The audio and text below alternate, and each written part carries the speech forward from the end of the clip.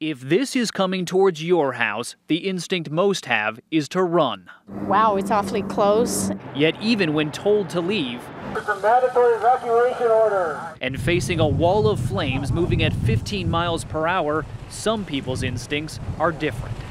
My philosophy, my daughter's philosophy was we're going to go down with the ship. Douglas Farr took photos of the approaching flames. He planned to fight them with his garden hose, something his neighbors also tried.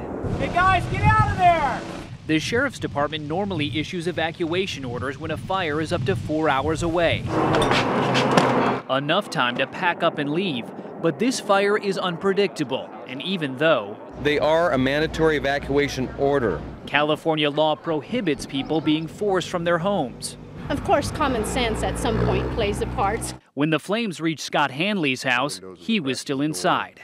And every window you look out is just solid wall of flame. It was like a tornado with fire. So far, no homeowners have died, but 3 people, including 2 who tried to ride out the fire in their hot tub, suffered major burns. They also tied up critical resources when they needed to be rescued. It put our firefighters in danger and rescuers in danger because we had to go in an area that wasn't safe. Which is why some are asking whether those who stay should literally pay for their decisions.